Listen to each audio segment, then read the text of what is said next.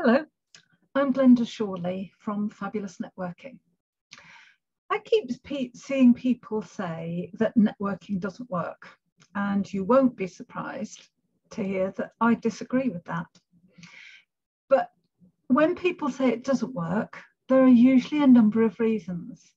It may be that they've never tried it, and I do see a lot of people saying it doesn't work, but I've never been to a networking meeting. How can you judge something you've never tried? It may be that they are people who think they can walk straight into a networking meeting and make a sale. Well, that doesn't work either, because most people don't go networking to buy. They go networking to build relationships. And maybe they go to learn something. The other reason that networking doesn't work, or may not work, is that people don't prepare adequately before they go to a meeting. So in this short video, I wanted to pose 5 questions that I think you should think about before you go to a networking meeting. So the first is, what am I doing here? If you don't have a goal, how will you be able to measure your success? If you don't know why you're going to something, how can you perform adequately? You just appear as somebody who, is a little bit vague, has been told they need to go networking, and has just shown up because that's what they were told to do, but hasn't really got any purpose about them, hasn't really thought about what they want to achieve from the meeting. So, are you looking to develop relationships with a particular kind of business owner, for instance? Are you maybe looking for suppliers or for people that you potentially could collaborate with? It may be that you want to work with another professional organisation that offers complementary services to yours, where perhaps a bit of joint marketing might add to your offer. Excuse me. It may be that you want some support on your business journey. That, being in business on your own account is a bit lonelier than you thought it would be, and it would be nice to have people who understand to bounce ideas around with from time to time. Or it may be that you're setting out to learn, or you just want some company. The second question, before you go, is to have a really good think about what you want people to know about you. What I often see at networking events is people throwing everything, including the kitchen sink, into a post. If they have more than one business or they have multiple offers, they tell us about them all. At most networking events, you won't have more than 60 seconds to talk about your business. At many events, it may only be 30 or 40 seconds. That's not a lot of time. And if you pile everything in, nothing will be remembered.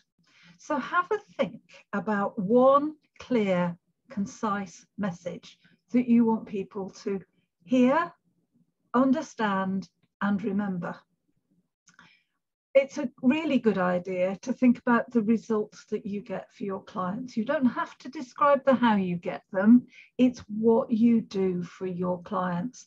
So, for example, an accountant might say, I help small business owners to minimize their tax legally. A web developer might say, I design e-commerce websites that sell. It's very specific. You know who the target audience is, you know what the results they get. You can start to identify, as the listener to that kind of pitch, who you might introduce that person to, or how you might be able to work with them. So think about the results and stick to those and keep it really clear, short and concise. So then think about, what would I like people to feel about me? We jump to conclusions very rapidly, far more rapidly than we really should. So when you meet somebody new, the chances are that they've made a decision about you in no more than 6 seconds. So what do you want that decision to be? What do you want them to feel? You know, it's emotion that kicks in before logic. So, you know, it's a gut reaction they're going to feel. So think about what you would like them to feel, and then think about what kind of behavior you might need to demonstrate to get them to feel that. So it might be that you want to be cheerful, that you might want to be smiley, you might want to be loud, but you know, if that's what you want people to feel about you, what you probably want people to feel about is that you're not a knob, that you're not a dickhead, as the manager of our football club says. No dickheads here. People are not allowed to join the team if their ego is what gets them there. So, you know, you want to be thought of well. So exactly what would you like people to think, and how do you need to behave for that? Feel. And then the next thing is, what do you want them to think about you? So you really want people to like you and respect you, and ultimately you will want them to trust you. So how do you get them to warm to you in the first place, to recognize the skills and qualities that you have? So again, if you plan for the reaction that you want to have, that first impression you want to create, and you have that in your mind as you respond to people, as you approach people, then you're likely to make a much better first impression. And then the fifth question is, how can I be memorable? And you want to be remembered for the right reasons, not the wrong reasons. So you want to leave all those things behind that people are going to object to. You also don't want to be this kind of grey suit that merges in with all the other grey suits. So, you know, one way to be memorable is to wear something reasonably striking. I know a number of people who wear their brand colours to go networking. That helps people to pigeonhole them and recognise who they are, and file them in the right bit of their memory going forward. So have a think what you wear.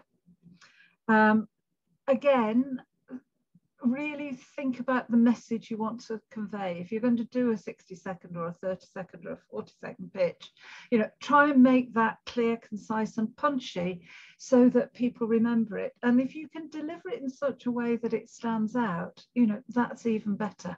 I do remember going to a networking event once where one chap walked around the table whilst he was delivering his 1-minute pitch. I remember that vividly. It's probably 15 years since I saw that pitch, possibly even more. Trouble is, I don't remember who he was, or I do remember that he was in the motor trade, but I don't remember his name and stuff. So don't get too gimmicky, because you need to make sure that people remember the key messages, and not just that you made a little bit of a fool of yourself, or you were, you know, dancing like you were on TikTok or something like that. So there you have it. 5 questions to think about and to prepare for before you go networking. What am I doing here? What do I want people to know about me? What do I want people to feel about me? What do I want people to think about me? And how can I be memorable? I look forward to meeting you at a networking event soon. And at Fabulous Networking, you're welcome to visit a meeting or several meetings, but 3 visits in total before you make a decision about joining. We'd love to meet you. Bye for now.